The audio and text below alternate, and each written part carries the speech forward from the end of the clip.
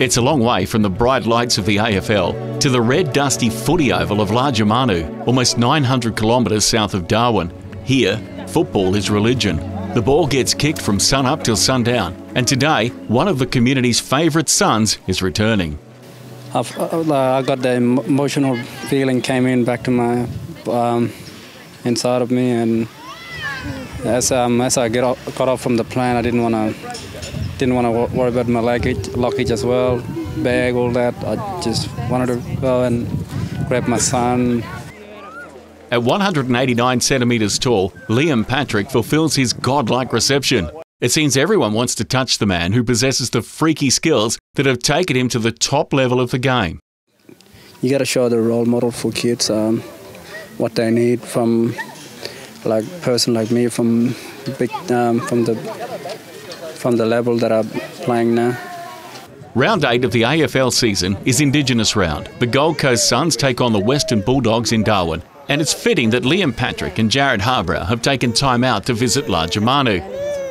It's very special, I think, come to such a remote community in the Northern Territory, and seeing the type of reception Liam gets when he gets off the plane is a massive buzz, and it goes to show that footy can have so much impact on small communities and people, and having role models like Liam come back to his family and stuff like that is massive for the community and for the people.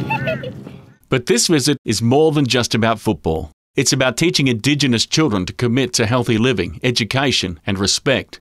Yeah, I think that his message and what he says is very clear. It's about not sitting around at home, not lying in bed all day, not sitting around. It's being healthy, being active. It's coming to school, but also making sure that you're playing basketball, you're playing football, you're playing softball, you're being really active. You're coming to school, you're eating breakfast every day, and you're getting enough sleep, going to bed. Police in Lajamanu work closely with the community, in particular encouraging children to school and sports programs. Sergeant Gary Smallbridge, a former West Australian Football League player, knows the value of using sport as a tool to succeed in life.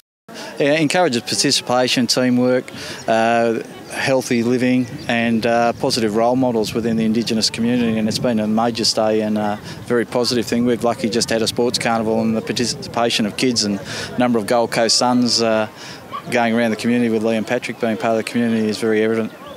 To have someone like Liam to aspire to is invaluable for Indigenous children. No, it's fantastic for us to have the opportunity, and particularly for the community to have the AFL players here. They absolutely look up to them, and it's a fantastic opportunity for the kids to look at that.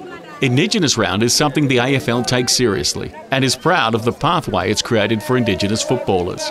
Indigenous players make up close to 10% of the players on our list. They're about 2.5% of the population, so they're obviously massively overrepresented, and we see Indigenous round as a really important way for the AFL to celebrate what Indigenous players bring to our game and to celebrate everything they bring to us.